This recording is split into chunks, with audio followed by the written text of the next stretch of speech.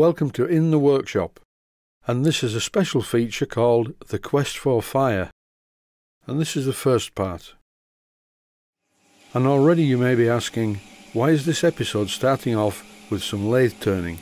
Am I trying to generate sufficient friction that I can set light to something? No, I'm making an adapter so I can put a burner into my small boiler. The boiler in question is the one that I've been working on recently, and it is a Stuart Models 3500 series.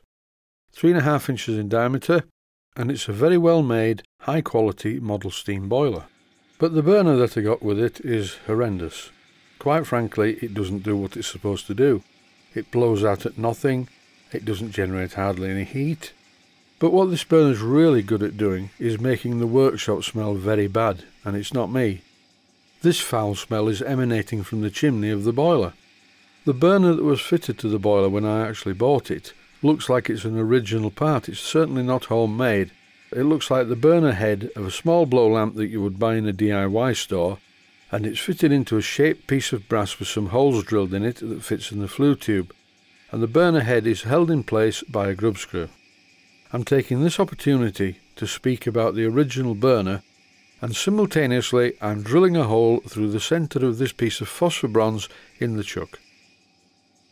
And some viewers will be very pleased to know that it's running in real time. No speeding up in this video whatsoever. Everything's in real time.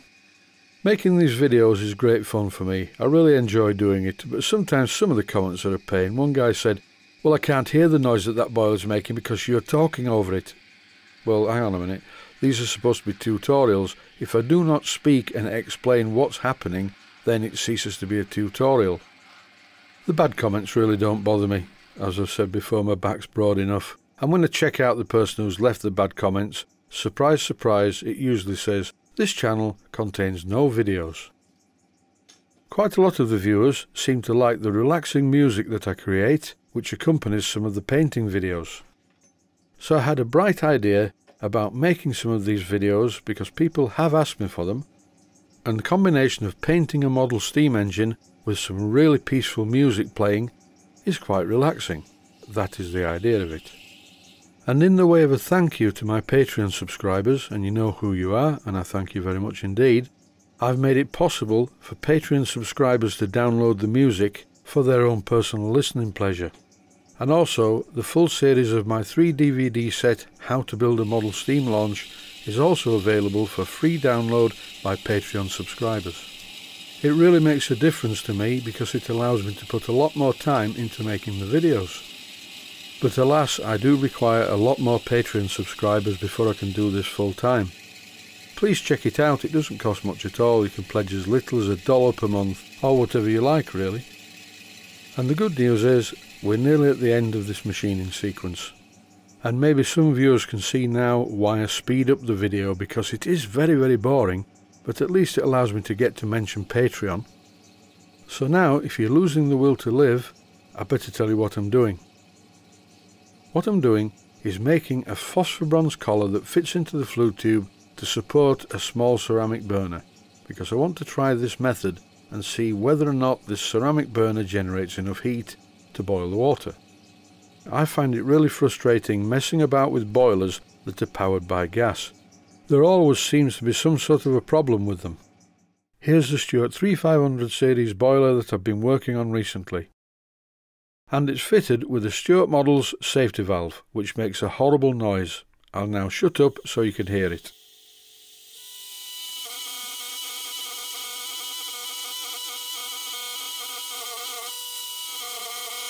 I hated that noise, as I'm sure by now you do too. I went up to Blackgates Engineering and I bought one of these. It's a Jubilee Fittings pop type safety valve, and they really are excellent things. And these are the type of safety valves that I use most of the time. I'll be testing it shortly on steam, but first of all I need to raise some steam by fitting the burner into the flue tube, using the adapter that you've just seen me make. And there's no rocket science here, it was a very simple job, and it allows me to fit this small ceramic burner into the larger flue tube. The size of jet fitted to this burner is a number 8, and that's the one that I found to be the best.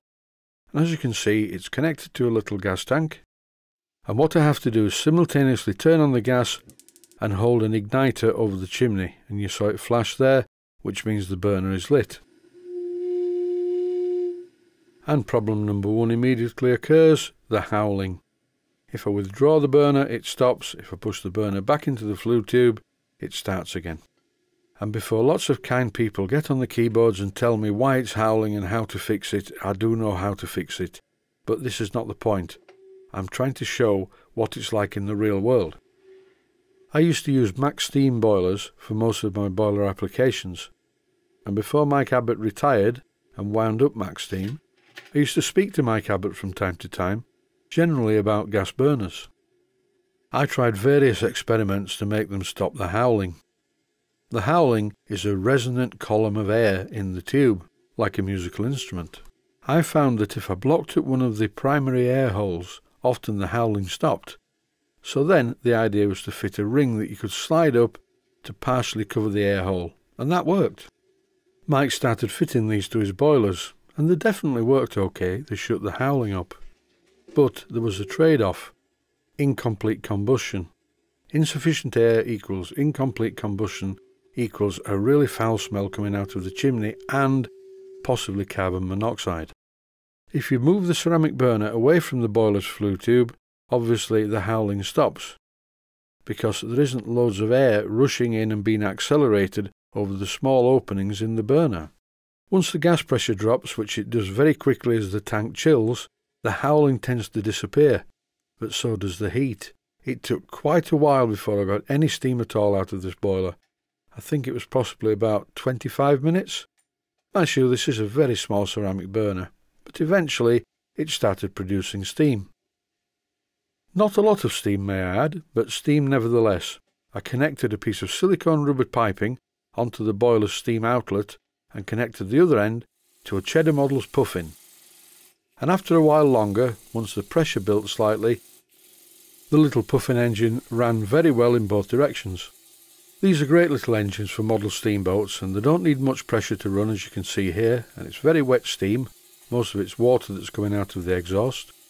So in your model steamboat, if you use a Cheddar puffin engine, you can use a small ceramic burner with a small boiler. Here is a top tip for beginners. So you have a steam outlet and no way of blocking it up, but you have a union nut. So put a small ball bearing, or in this case a stainless steel ball, into the union nut and nip it up with a spanner onto the steam union. And the ball will seal the steam union so no steam can get out. Simple but effective, just like a girl I used to know.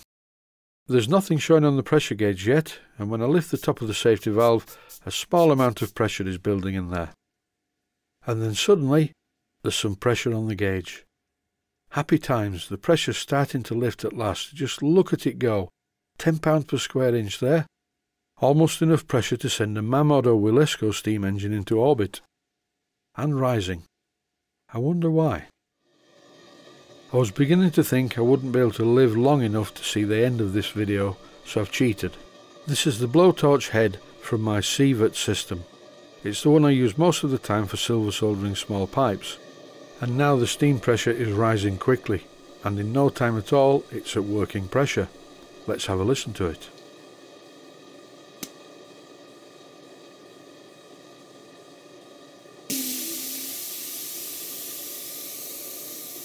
That's how a model safety valve should sound. It pops as it blows off, and then very quickly shuts, and the pressure builds back up. That's it for this part. Thanks for watching, and I hope you found it useful.